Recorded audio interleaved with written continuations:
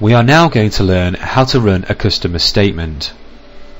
To do this, go into the Customers window by clicking on the relevant button in the bottom left hand corner. This will open up the Customer Process window. Click on the link on the left hand side that says Customer List, and a list of customers will appear. Now simply select by clicking on the customer we require to send the statement to. Then click on Statement in the top right hand corner.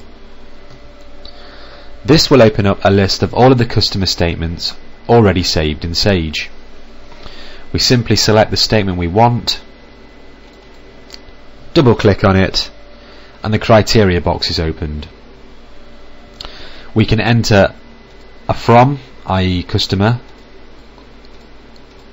and to customer. We can also enter transaction date, so the statement doesn't necessarily have to be from today's date. We can change this, and we also have the option to exclude later payments after this date. We'll leave it as it is and click on OK.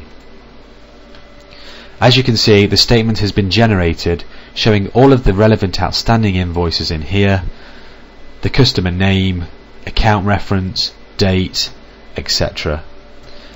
At this point we have various options.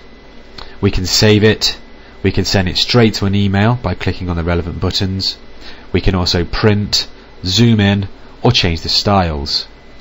We're happy with this though, so we'll print it and then we'll close it down.